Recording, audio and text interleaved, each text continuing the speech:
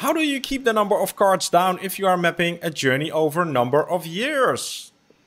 And this was a question by Katrina. Thanks, Katrina, for asking this question. I think this question is quite interesting because there are two perspectives on this question. One perspective is that the journey covers a number of years.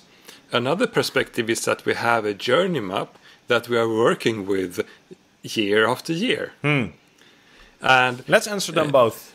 Yeah, I think that the first thing is that if it covers many years, it's again that we have to summarize it. It's again going back to what is then a level 2 in this map, even if it's over a couple of years. I mean, I've been in projects where we mapped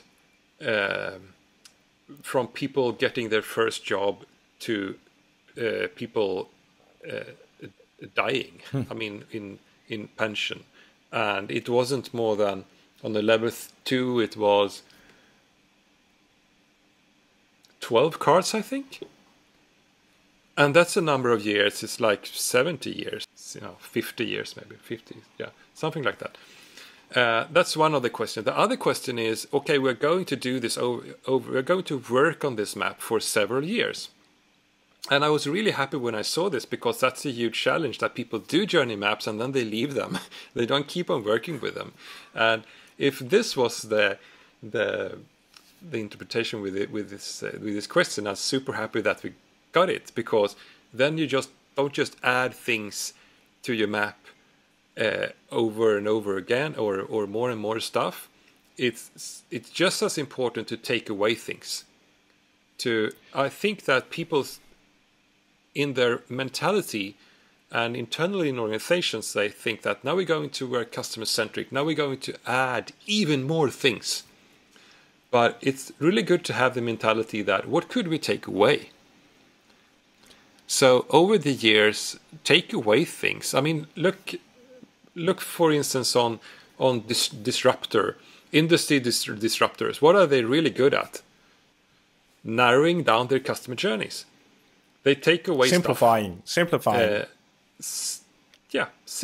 things, simplifying how it is to open a bank account, how it is to buy something on the net, how it is to order a taxi, or whatever it could be. So over the years, simplify and simplify. That should be the challenge. That's really interesting, perspective, that over the number of years, your number of cards in the ideal situation should actually go down. Yes. That's a really cool takeaway. I don't think a lot of companies are ready for that yet, but if you see that the number of cards is actually growing, that could mean that your first attempt to map a journey wasn't complete. It could be. But at some point, you should sort of reach a maximum completeness, and from there, you shouldn't try to add more. No, because the competitor you have that makes the most relevant journey, it doesn't have to be short, but it will in most industries be shorter. But the one who makes the most relevant journey, they will be the winners. Yeah. In your industry. So it's from most organizations, it's all about taking away cards.